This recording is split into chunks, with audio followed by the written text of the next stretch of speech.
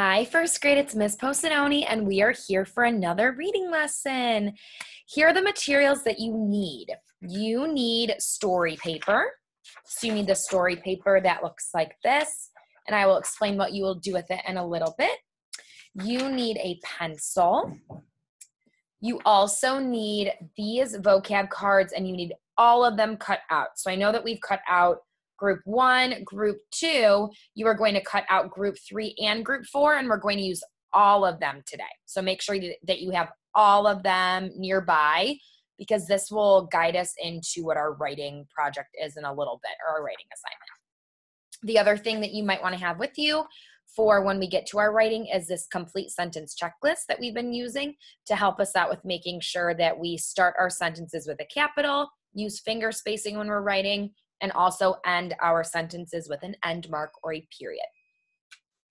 Okay, we are going to go ahead and go through these cards. So we're going to go through the cards that we have already gone through, and then we will go through the new cards, and then we will talk about how we are going to use these words in our sentences today. And I think you will enjoy today's writing project. I'm excited for it. Okay, first card I would like you to hold up is this one. And what does this word say? Go, nice job. The G at the beginning makes the G sound, and the O has a long O sound to make the word go. G-O, go. And remember how we've been talking about in our phonics lessons that we can chop out words? This is an example of a word we can chop out. There are some words that we can't because they don't look the same way that they sound, but this is an example of one that we can go ahead and chop out to help us out with how to say it. Good.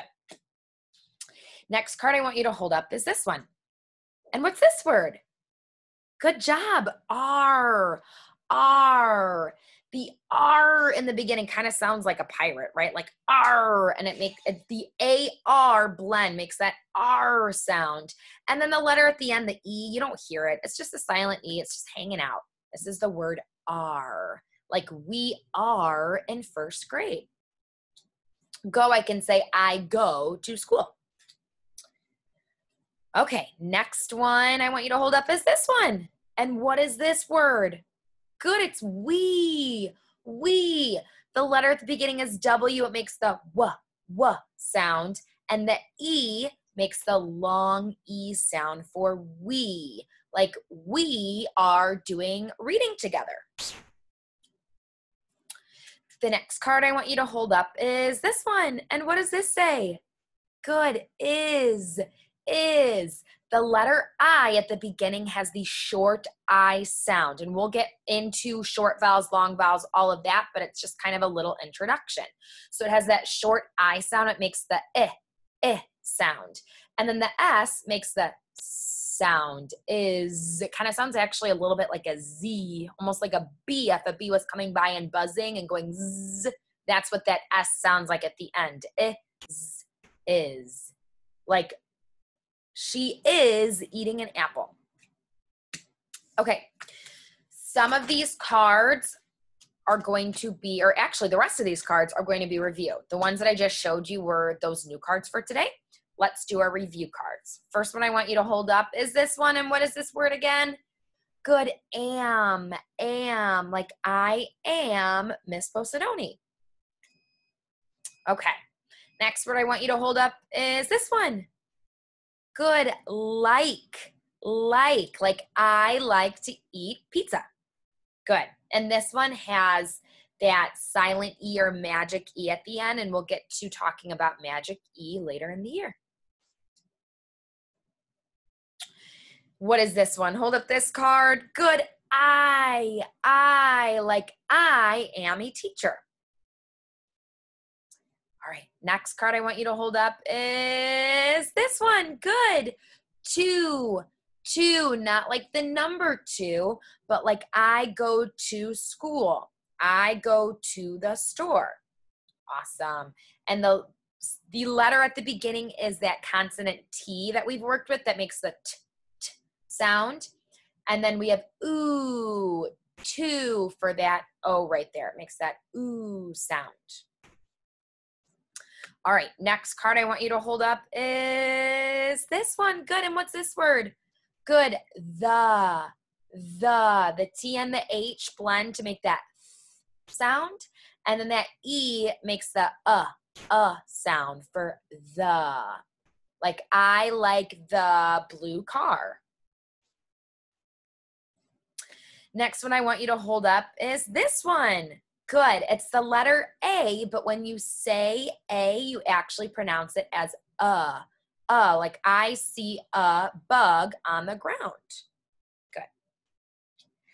And the very last one that we have is this one. Good. See, like I see you on Zoom. Nice job. And the S at the beginning makes the S sound, and then the E, they blend together and they make that long E sound. E, see. Okay, just like we've done with our other reading lessons, we are going to have a writing assignment, and it goes along with the cards that we just did, and also with our story, Jack's Talent. Today's the last day that we're working with the story, Jack's Talent, and then we'll move to another story tomorrow. And one of the big messages in Jack's Talent was that everyone has a talent. Everyone has something that they are good at. Even if you don't think you are good at it. And someone can point that out and say, hey, guess what? This is a talent of yours. You might not even realize it, but this is a talent of yours. Because if you remember from that story, Jack was thinking he didn't have a talent because he heard all of his classmates share all of their talents. And he's like, I'm not good at any of those things. But that's okay. You're not going to be good at everything, but there are things that you are good at, and that's what makes you special. So we're going to talk about some of those talents that we have.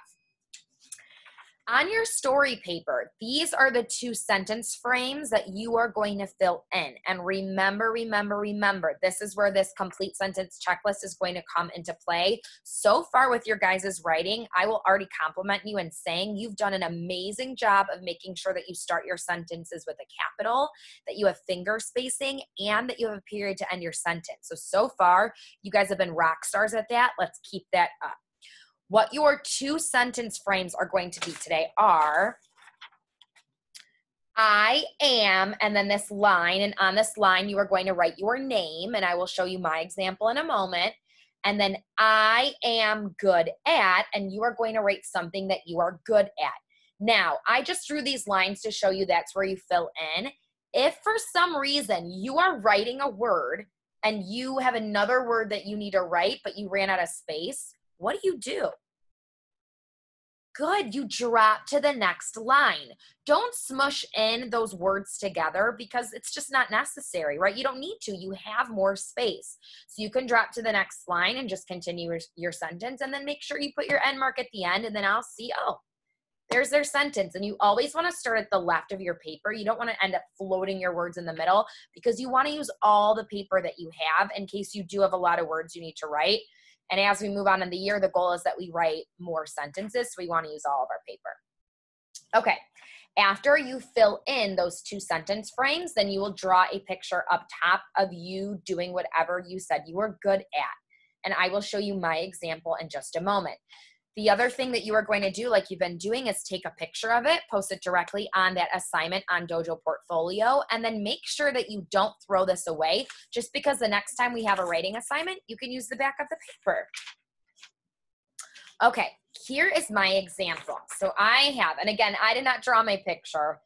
Maybe one of these days I'll end up drawing a picture, but I have a feeling you guys are some better artists than I am. Okay, so here we go. I put, I am Miss Posidoni.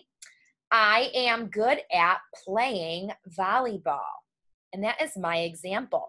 You can put whatever you are good at. Maybe you're good at cooking. Maybe you're good at drawing. Maybe you have many things that you are good at. Just try and pick one of them. Pick one thing that you really want to share and something that you want to draw a picture of. And then take a picture of it, post it onto Dojo Portfolio. And I am so excited to see what you guys are good at. Have a fantastic day, and I'll see you later, first grade. Bye.